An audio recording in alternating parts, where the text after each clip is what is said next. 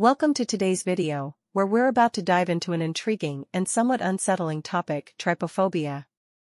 What is it, and why does it affect some people? Let's explore this unique phenomenon.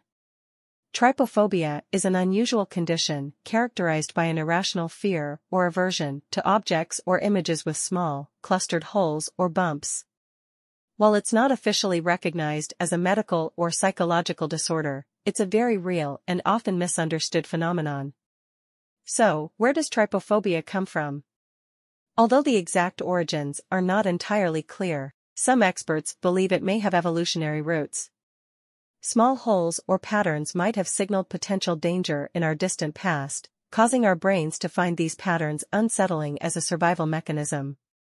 Trypophobia triggers can be quite diverse, from natural sources like lotus seed pods and honeycombs to artificial patterns in everyday objects like showerheads, sponges, or even some types of food. It's crucial to remember that not everyone experiences trypophobia, and the reactions can range from mild discomfort to severe anxiety. The science behind trypophobia is still under investigation. One leading theory suggests that these patterns may overload the brain's visual processing, leading to discomfort. Some research using brain imaging has attempted to shed light on this phenomenon. Individuals' responses to trypophobia can vary. Some people may feel a general sense of unease or repulsion when exposed to such images, while others might experience more intense reactions, such as sweating, nausea, or even panic attacks.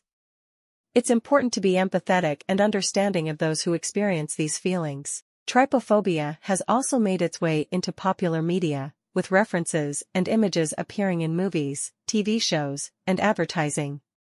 These portrayals often play on our fascination with eerie and unsettling visuals. For those who experience severe trypophobia, seeking help from a mental health professional is advisable. They can provide guidance on coping strategies and, if necessary, treatment options. In conclusion, trypophobia is a unique and thought-provoking phenomenon that affects some individuals more than others, reminding us of the diversity of human experience.